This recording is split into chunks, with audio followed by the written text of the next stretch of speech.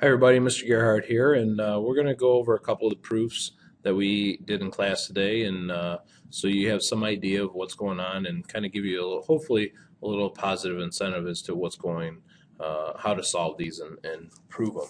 Now, the first one that I want to take a look at is number 3, and you can see number 3 right here.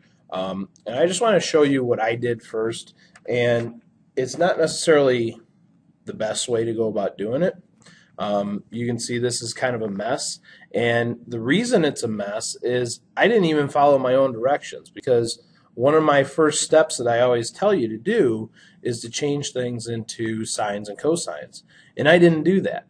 And so what I would suggest is that you put things in sines and cosines, and that's going to make it a lot easier. So I'm going to redo this problem, and I'm going to show you what happens when you put it in sines and cosines and how that'll work out. And then we're also going to do number 7 as well.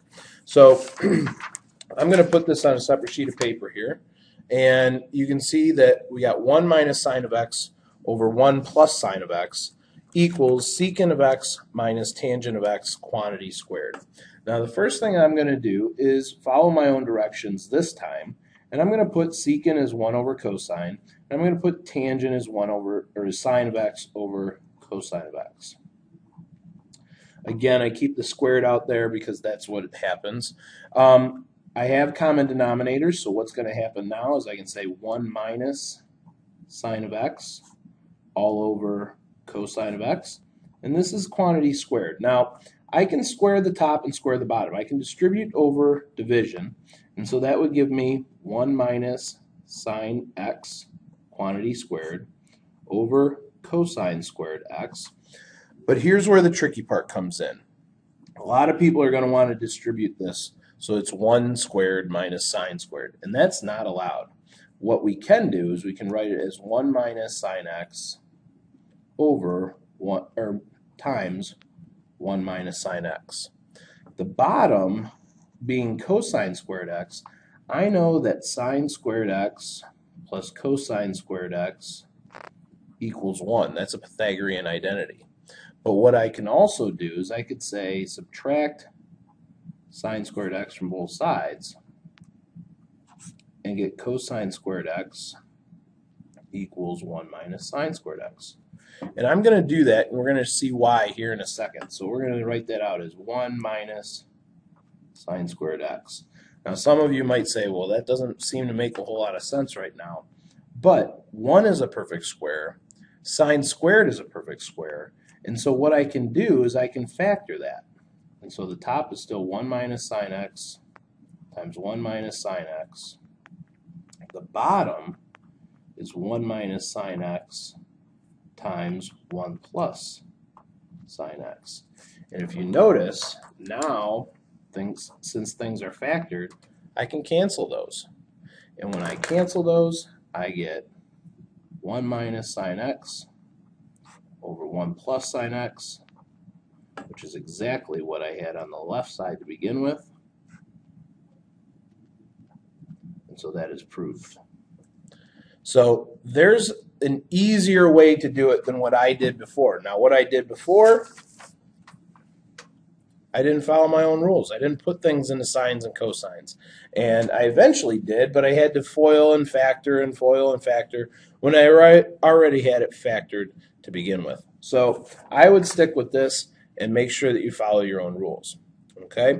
We're also going to do number 7. And again, just to show you, I did number 7 in class. I did it 3 different ways. You can see this way, I said, well, that kind of sucks. And then I said this way, and I said, well, that didn't work. And then I said, oh, well, this is an easier way to do it, so I'm going to do it this way. Now, don't get discouraged because it took me 3 chances to do it, but do understand that it's going to take a little bit of time and practice to get used to these. And it's been a year since I've done them, and so you guys are going to have some of the difficulties as well. Now with this one, I'm going to work both the left side and the right side. And I'm going to try and get these so that we can factor and break it down so that we can cancel things out. And so that's what we're going to do first.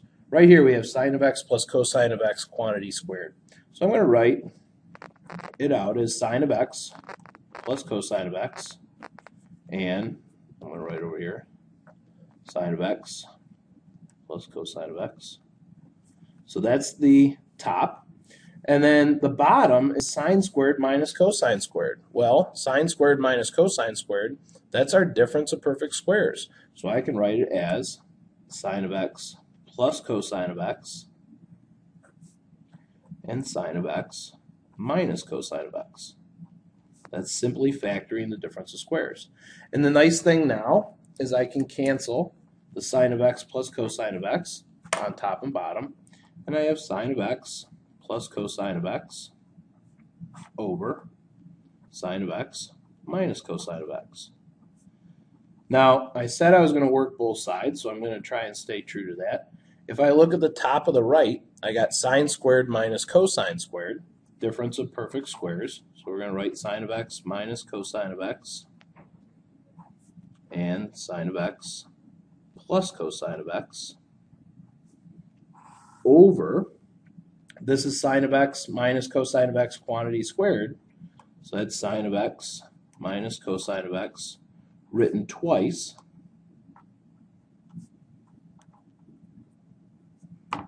And again, I have things that cancel, and now I just have sine of x plus cosine of x over sine of x minus cosine of x. And so in essentially 2 steps, I've proved this trig proof. And it's really a matter of trying to break it down so that things are factored. And once things are factored, I'm good to go. So I hope this helped, and good luck on your 3 problems. And we're going to work some more during block day and proving these different trig proofs.